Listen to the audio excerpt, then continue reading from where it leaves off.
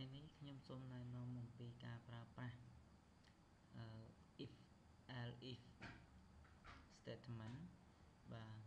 ដែលយើងលើកយកមកបង្ហាញនៅពេលបន្តិចទៀតនេះបាទតោះយើងចូលទៅមើលទាំងអស់គ្នាចូលទៅក្នុងកម្មវិធី Div New File ហើយ New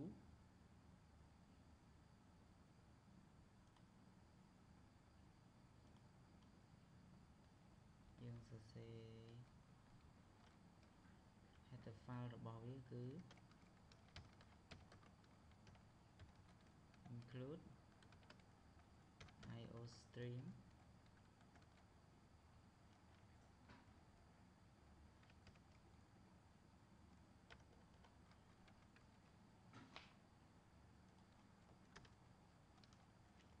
using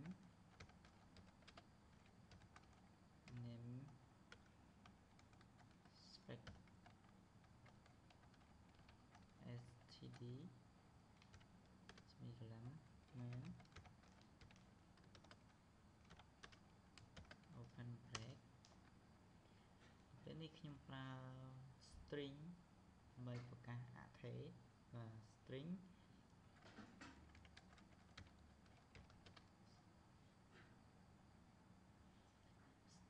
គឺយើងអាចប្រើដូចជាឆាដែរគឺយើងអាចប្រកាសអថេរដែលជាតួអក្សរបានឥឡូវខ្ញុំប្រកាសការដែលជាអថេរ string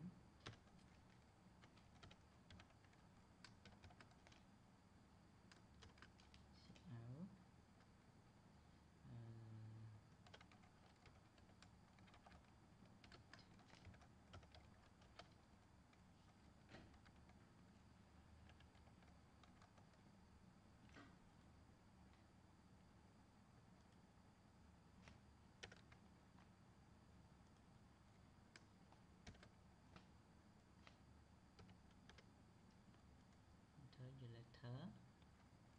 បញ្ចូលអថេរការយើងប្រើ cin ការបន្ទាប់មកខ្ញុំនឹងប្រើលក្ខខណ្ឌ if conditional expression ប្រសិនបើការស្មើជាមួយនឹង m ធ្វើឲ្យវាបង្ហាញនៅពាក្យថា microcontroller នេះ cout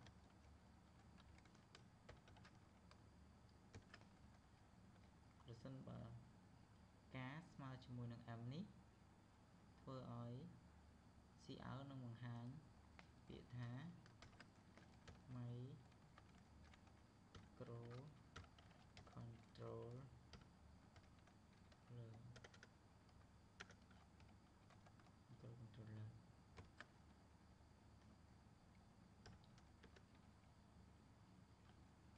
បន្ទាប់មក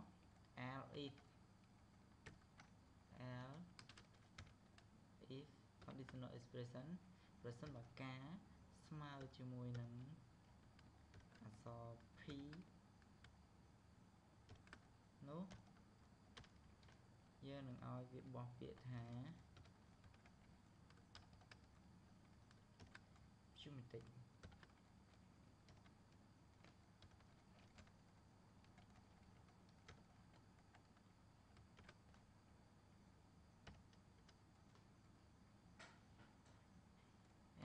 if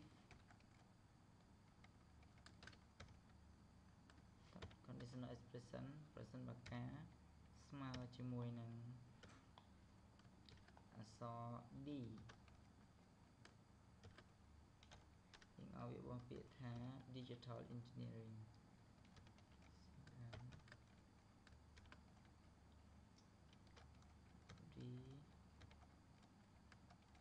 digital engineering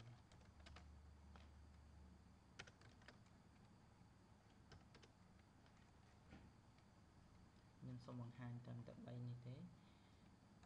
ចុងក្រោយគឺ L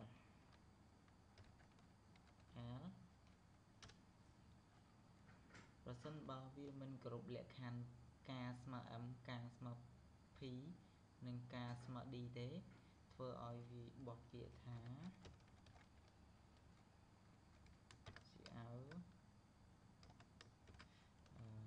វាបោះពាក្យថា you are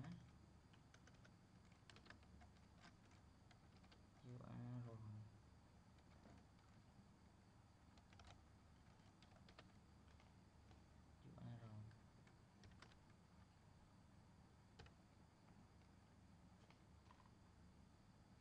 យើងសាកដំណើរការកូដនឹង run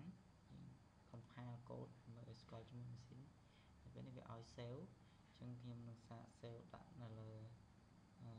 computer drive D បង្កើតជា folder ថ្មីមួយ new folder ខ្ញុំដាក់ថាDon Bosco Gap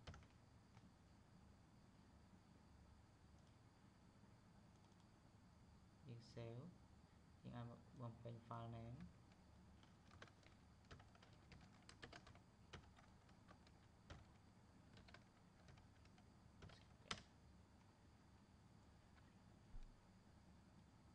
យើងមានកំហុស m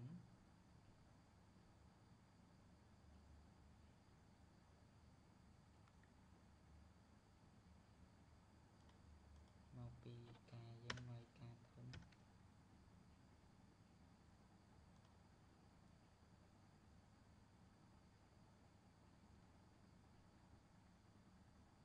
compile បានជោគជ័យ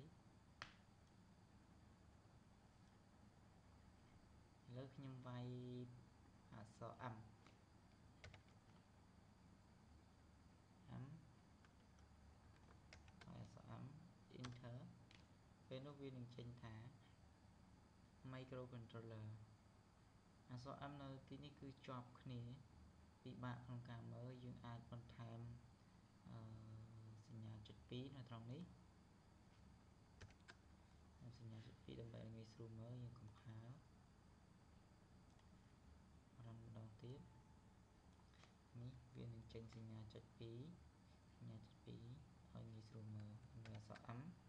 enter នោះវានឹងចេញថា microcontroller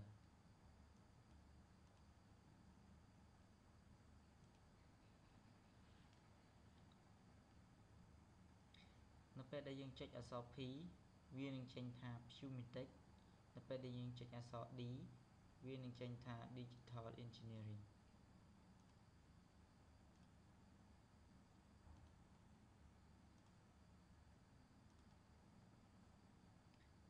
ខ្ញុំ run ឲ្យមើលម្ដងទៀតពេលដែលខ្ញុំវាយអក្សរ D វានឹងចេញថា Digital Engineering ប៉ុន្តែប្រសិនបើ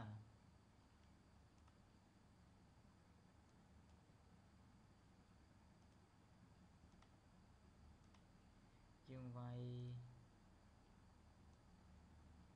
អក្សរខុសពី M P D នោះវានឹងបោះឲ្យពាក្យថា you are wrong ខ្ញុំសាកវាយអក្សរ L enter ពេលនោះវានឹងចេញថា you are wrong សូមអរគុណចំ